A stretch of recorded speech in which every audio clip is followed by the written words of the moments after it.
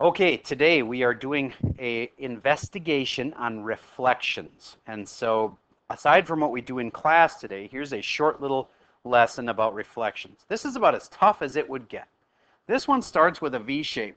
And then I've got this negative on the inside and a negative on the outside. One thing at a time. It's horizontal things on the inside, and this things on the outside are vertical things. So it needs to both have a horizontal flip, and just think about it for a second. If you flip this way, do you get that that's another one of those cases where it would not matter? All right. Just like on a parabola when you try to do that, a left-right flip, it doesn't even do anything. But then you flip it the other way because of this, the vertical on the outside, and your new parabola looks like this. Okay, so I'll get rid of the parent one. And now I just have to move it +1, which means what? Left 1. Now I know all of us are into like trying to do as little amount of work as you have to do because you have so many classes. And besides that, you might want to have a life besides school. So if you want to do as much or as little as possible, but at the same time still get it right, at minimum I would check 1 point, at least 1 point on an XY chart. At least one. That wouldn't be that hard, would it? So I stick in a 0 for x. I go back here and put in a 0 for x and I see what happens. 0 plus 1 is 1. Negative makes it -1. Absolute value makes it back to +1. And the negative on the outside makes it -1. 0, -1. Does it look to you like 0, -1 was on this graph? Yes. So at least then, you're not guaranteed. Maybe you got unlucky and you happen to have hit one of the points. If you want to be really sure, do a couple points. It's not that hard to put in another one. If I put in, let's say, a -1 in here, if I put in a -1, -1 plus 1 is 0, and -0 is 0, and absolute value is 0, and negative of 0 is still 0, -1, 0. -1, 0 is right there. Yay. I got 2 points right. I can be pretty sure I'm doing it right. Still could get incredibly unlucky, but have happened to hit 2 spots of a different line, but unlikely. Okay, so that is a vertical and a horizontal. Let's do another kind with square roots. Y equals negative square root of x plus 4. Let's just do that one. See if you can do a square root, shift it, flip it, get your final answer, check it with the kid to the left of you or to the right of you. Rows 1 and 2 you're combined. Rows 3 and 4, you guys make a triangle in the front. Rows 5 and 6 straight across from you. Please double check that their graph looks the same as yours. I'll pause for a second while I give this one a shot. Okay, so we're back, and you should have made this a ramp shape, so I like to describe it as. And then I had to do an up-down flip, a vertical flip. Vertical on outside. This is horizontal on inside. Vertical flip means it should be down here. So easy to get those two flips confused. And then, what's this horizontal thing? +4. What does that mean? 4 left. So I take it after it's flipped and move it 4 left. 1, 2, 3, 4. What if I really, really wanted to be sure I was right? XY chart. And it's not that hard to do. X, Y. And now you got to think about it. You can't just stick in any number you want. Just pick something that is kind of in this zone, like maybe 0 or 1 or 2 or maybe -1 or -2, because I know those will come out if I did it right. So let me pick like -3.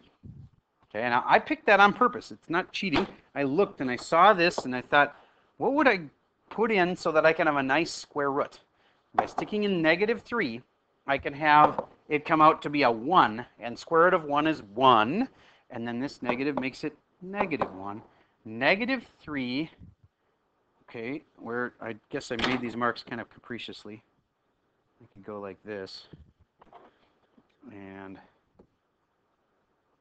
1, 2, 3, 4, there we go.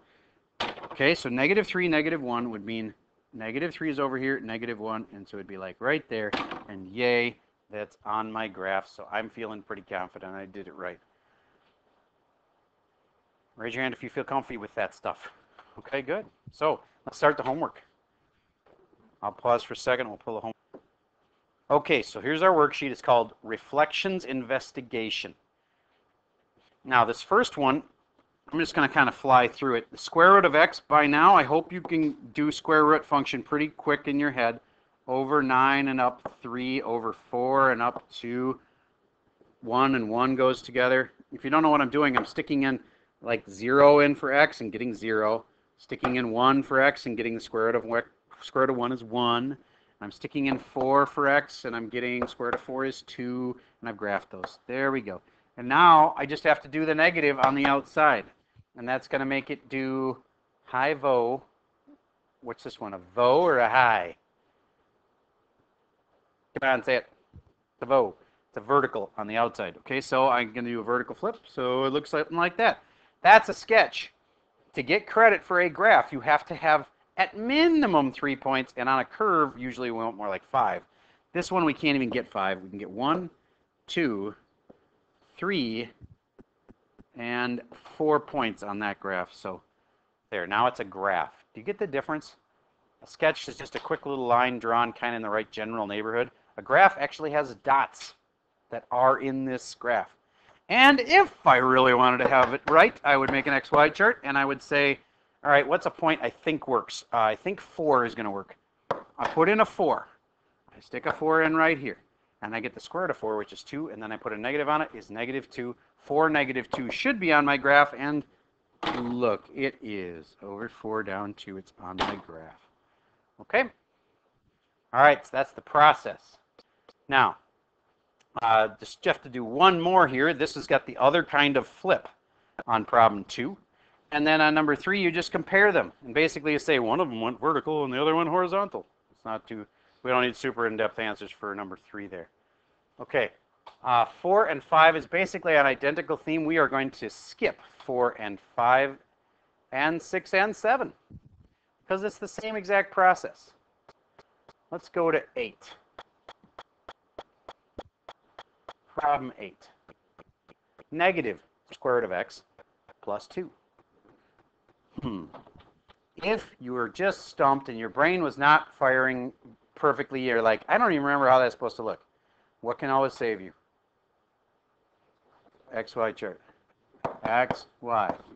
And I go, I don't even remember what that's supposed to look like. I do, but I'm just saying that. Okay, so, okay, what if I put in a 1? You put in a 1, and you see if it works out nice. Square root of 1 is 1, and then I make it negative. Negative 1 plus 2, 1. 1, 1 must be on my graph. Yay, now I find another point. Let's say I stick in a 2. That's not going to work so nice because the square root of 2, ugh. So, pick something that will work nice. Like what? Like 4. Square root of 4 is 2, and then I make it negative. Negative 2 plus 2. So I put in a 4, I got a 0 out. Over 4, up 0. I still can't tell from just 2 dots where this curve is. So I should probably keep going. What's another easy thing I could put in for x? 9 would work. Okay, put in x is 9. Square root of 9 is 3. Negative 3. Plus 2. Negative 1. 9, negative 1.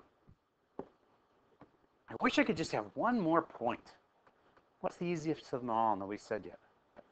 0. If I stick in a 0, that's going to be easy because the square root of 0 works out so nice. And it just comes out to 2. 0, 2.